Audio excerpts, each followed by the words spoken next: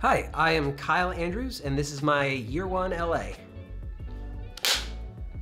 Well, my first year in LA was really exciting and really confusing because I had come here from Boston wanting to be an actor and believing that I was going to make it within my first year because that's just how it was going to work out. And then I got to LA and realized how big a town it is. And just figuring out your foundation for being in here took an entire year for me. You know, I did a lot of side jobs, a lot of couch surfing my first year. I had gone to school for acting, and when I came out here, it was 2 years after graduation, so people were already living in town, so I had some friends whose couches I could surf on, and I spent about 6 months moving from apartment to apartment and friend to friend on their couch. And then 6 months in, I was finally able to get a job here, which allowed me to get a small part of a room in somebody else's apartment, which was exciting. You know, trying to get a job in LA is one of the hardest things to do in the first year because there are so many transplants in this town, and many people leave in their first year. So it's hard for companies here to hire folks in their first year because they want to know they're hiring someone, training someone, and putting them in. They will still be here after a year. Once I got through that setup, I found it much easier to stick around. People were saying, okay, you've been here a year, you're gonna be here a while, here's a job. So my expectations here were that I would come out, get a job. I had some money saved from being a real estate agent in Boston, so I had that to rely on while I was getting my footing underneath me. Of course, that went quicker than I expected. I actually ended up living in the Mayfair Hotel downtown LA for a month because they didn't need a lease to be signed.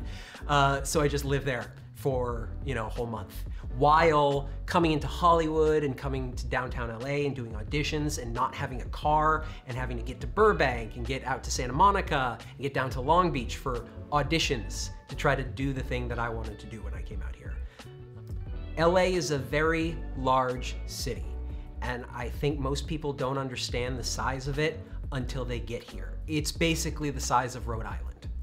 So if you're an actor, an artist, a writer, or anything, you might have a job 20 miles away from where you are, and you have to be able to get there.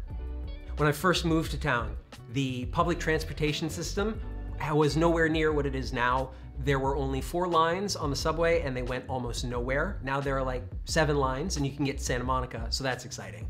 But when I first came here, I was taking the bus everywhere. So to get to one audition, I would have to get on one bus, take that to the subway, take the subway to another bus, and then maybe even have another bus after that before I got to the audition. And then on the way back, that whole thing in reverse. So if I had a 10-minute, 20-minute audition, it might take me 6 hours. LA is a place where there is something for everybody. Growing up in the Midwest and in New England, it feels as though you have to be a part of those cultures. Here in LA, there are many, many, many cultures, and there are many, many neighborhoods. There are many, many different places in town where you may have friends. You might have artists in one part of town, then you might have your business friends in another part of town. And so you start finding the places that appeal to you most. And I found a lot of really fun places in LA that had nothing to do with Hollywood or Malibu or Santa Monica or downtown or anything like that.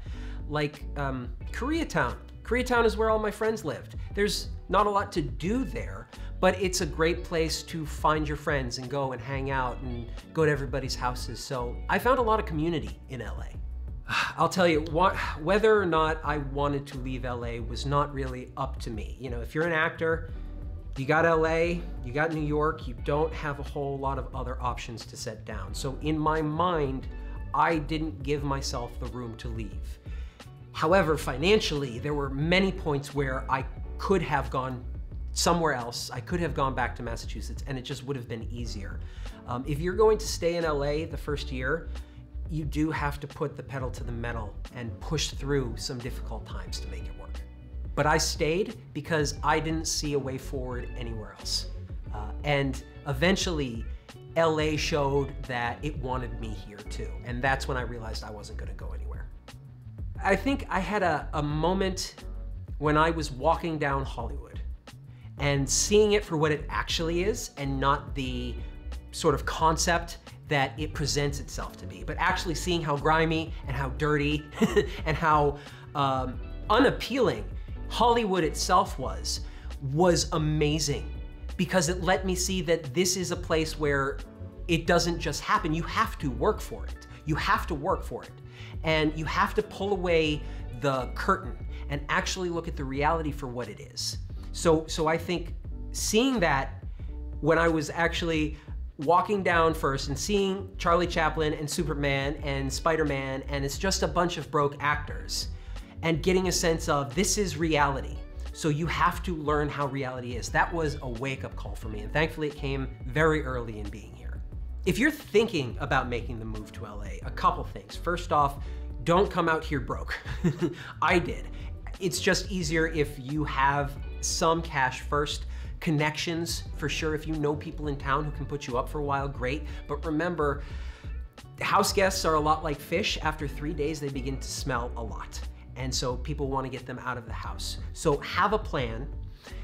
Also, if you have something internal that you have to deal with, I would encourage you to deal with that before you get here.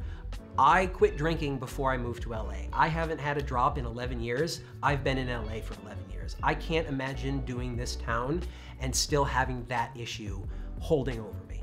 So definitely, before you get here, make sure you are enough of yourself to come. If you're already here, push hard. It may be easy because there are opportunities for you to have fun and party in LA's life, and that is part of it.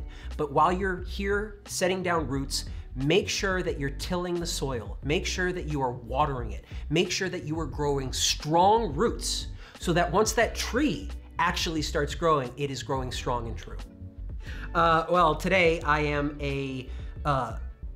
doing many things today. I am a script consultant, so I read a lot of screenplays and help writers move forward with their scripts. I both do that in terms of the art of the script, plus I help connect writers to representatives, managers, producers, things like that. I'm also currently opening my own production shingle to produce films over the coming years. And of course, I'm still writing and acting as often as I can.